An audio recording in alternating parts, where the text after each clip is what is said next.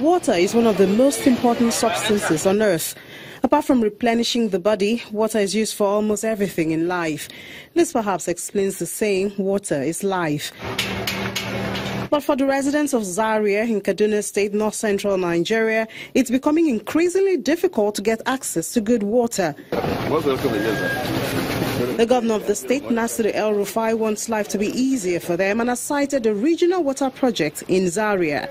He's here to inspect work being done on the facility.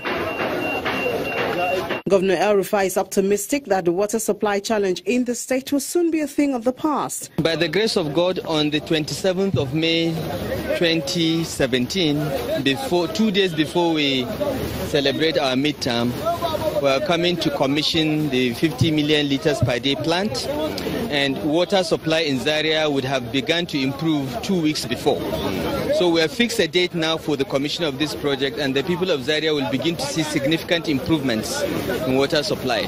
Some residents welcome the governor's promise while hoping that the project will be completed as soon as possible. With this project now going on, you can see the irrigation, those doing the dry season farming are benefiting from it, both the damming and the other issues. So I believe with the project going on like this, if it reaches a satisfactory level, we are going to, it will be a write-off. The issue of problems water is area, but I believe it to be a write-off. We are doing this water for dry season farming, and everything is improving because of this water supply.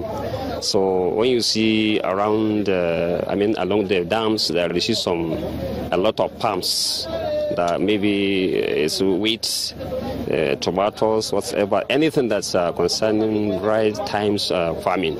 So they are doing all this water. So that we're happy for that because of this raw water. Governor El-Rufai says he wants to scale up the infrastructural development of the state with the provision of basic amenities to the people.